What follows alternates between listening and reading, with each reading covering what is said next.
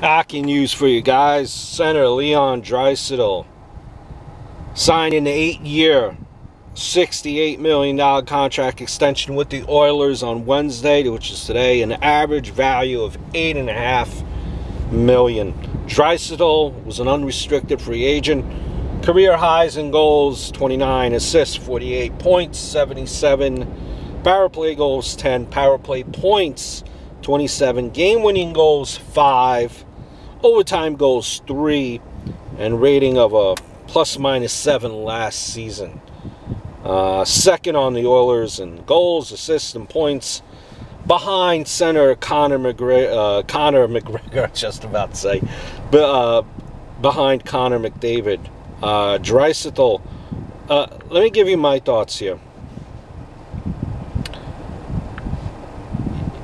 As far as Draisaitl goes, he definitely deserved it. I think after if we're just looking at this past season as to what he's done, he deserved it. But obviously, it's more than one season. For the Oilers' sake, I think they better hope that he could get it done because,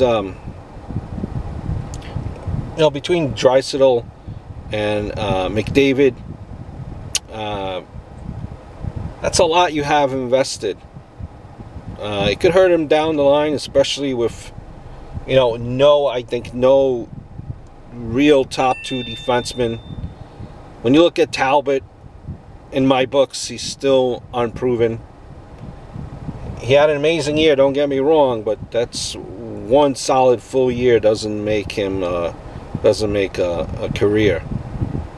Listen, but I understand now when you have McDavid and you have Draisaitl locked up. That's the way you build dynasties. That's the way you build cups. Listen, it's less of a percentage than what the Pens took on for Malkin and Crosby. I think the Oilers will be fine. When you invest, you might be saying when you invest 30% or whatever it is, 28, 29 of the team's salary in 2 players for at least 8 years, you might be saying, well, Tom, you're going to be struggling to re-sign key players or desired free agents.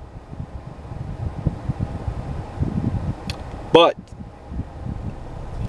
I argue the exact difference. That's why the Pens have gone back to back only a few years after Crosby and Malkin were taken up, I think, in the low 30% there. Free agents want to come to play with the best player in the game, in the best arena in the league, while playing in front of the best fans in the world. Players will flock to it.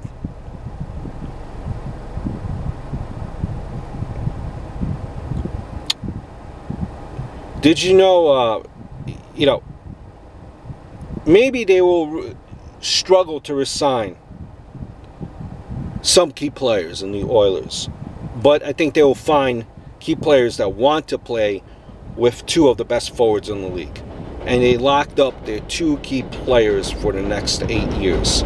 Personally, I don't see how it's worse than what the Penguins or the Blackhawks have been doing. And I think overall, they're just fine. They're fine.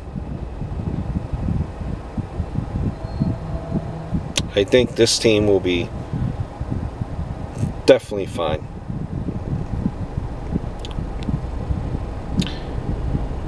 In 3 to 4 years' time, this is not much of an issue.